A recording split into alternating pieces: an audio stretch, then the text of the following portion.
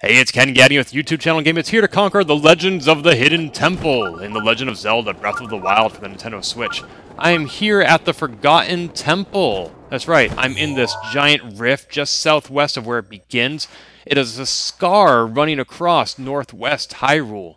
And if you get to the right spot, you'll be right at the Forbidden Temple.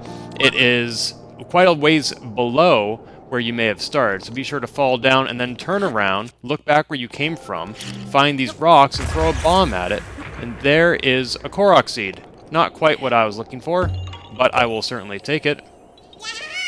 Yay, I found you. I think that makes number like 349 for me. And then keep going and fall down another layer. Yoink. Yep.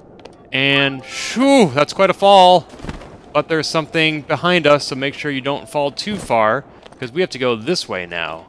There is quite a bit of wind here, and as you can see, a whole bunch of decayed guardians. Oh my gosh, I'm being so targeted.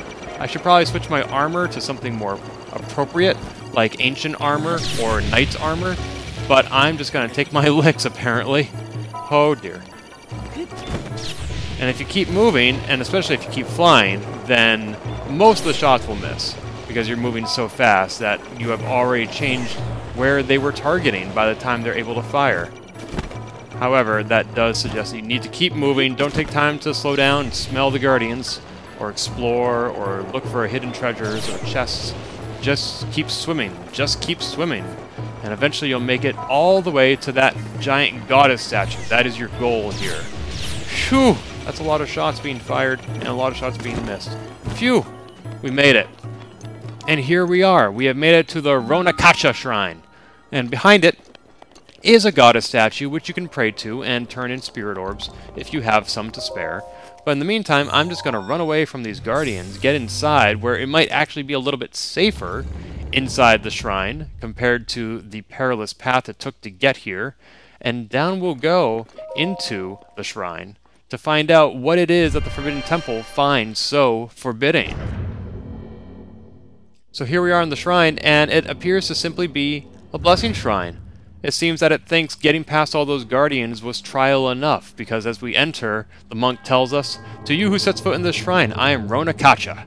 By entering this place, you've already proven your worth." Rona Kachta's blessing! Hey!